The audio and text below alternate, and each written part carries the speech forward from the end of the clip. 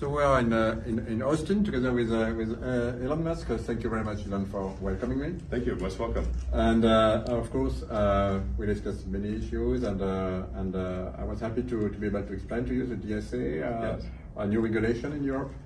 And I think that now you understand very well. It fits pretty well with what you think we should do on a platform. No, I think it's exactly aligned with my thinking. I think I very much agree with. It's been a great discussion, and I really think I agree with everything you said. Really, I think we're very much of the same mind, and